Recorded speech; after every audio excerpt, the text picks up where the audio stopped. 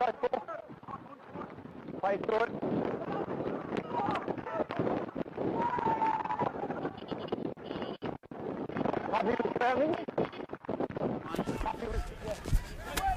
He offloads back to Behag. Behag now finds Simbicken. He's only got one to beat. He's trying hands short down the touchline. Leilabave grabs him. Kicking ahead. What's the front rower doing there? It stays in somehow. Simbicken scores. There won't be much in it. I knew you'd throw a cliche in like that. You had to, didn't you? You started it. Non-preferred passing side to the left to right.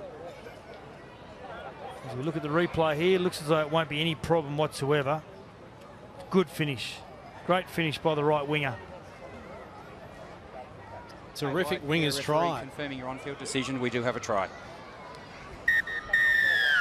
So there is the try for Redcliffe. It's now 12-0, which I think is a reflection of their dominance. Go! Line's retreating. Go. Markers are fine. Not on. Yep, keep going. Comes off the Seagulls. And a push in the back from the Dolphins. 2 is good. 2's good. 14 needs 10. 14. 14 give 10.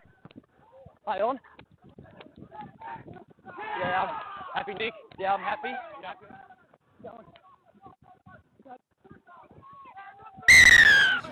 Jedi into the corner. He still had a lot to do, and he had a lot of defensive line coming along, but he just knocks him out of the way. He just wanted to get to the trialling. See here, McGrady's coming across to try and put him out. Christian Wolf will be filthy on this defence, not the defence of the final tackle that Lyndon McGrady missed in cover defence.